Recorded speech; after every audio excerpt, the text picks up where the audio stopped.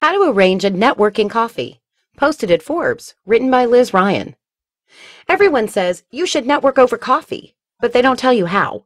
Here's the story on networking coffee meetings. You can ask anyone to go to coffee with you, but if you're new to networking, I recommend that you start your coffee meetings with people you already know well. That's stupid, Liz, you're thinking. Why do I need to talk with people I already know? You do, my angel, and you will see that more clearly as you get deeper into the networking mosh pit. Your friends know you and they may adore you, but they don't know a lot about the work you unless you and they already work together or talk about your jobs a lot. You will be shocked when you begin to sit down with even good friends of yours and realize that they don't have a clue what you do for a living. If you're looking for a job or just trying to grow your networking muscles, then going on coffee networking dates will be really good for you. You'll get used to talking about your work or your job search and asking other people about theirs too. Start with people you know well. Send an email message or a text, or pick up the phone call, or use Facebook or Twitter direct messaging or a message via LinkedIn.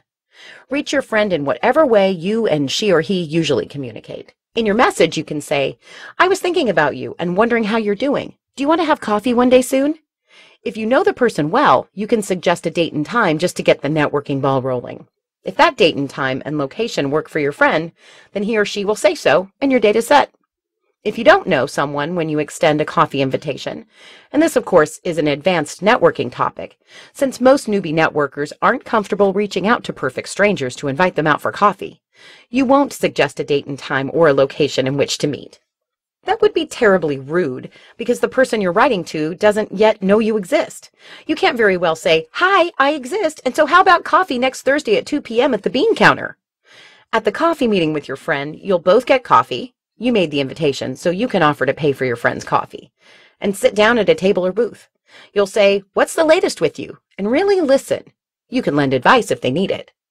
When people have not done much networking, they often say, "Wow, I didn't know that networking with people over coffee could be so therapeutic. It's great to talk through ideas and problems with another person." It's true. Sometimes when we are bottled up and feeling like we don't know what to do or how to proceed, sitting down with another person is the best remedy. Even if you and your friend never get to your stuff because you spend all of your coffee time together on their stuff, the meeting will still be beneficial for you. Helping other people solve their problems is an enormous mojo booster. Your job is first to listen, second to give advice if advice would be helpful, and third to talk about your own situation. Don't be impatient and feel that the goal of your networking coffee is for your friend to give you tips and leads for your job search. That may come in your coffee meeting today, or it may not. Either way is fine. Networking is a process, not a transaction. Next time, we'll talk about having coffee with new friends that you've just met, including people your old friends introduce you to. In the meantime, follow our columns here on Forbes so you don't miss any of them.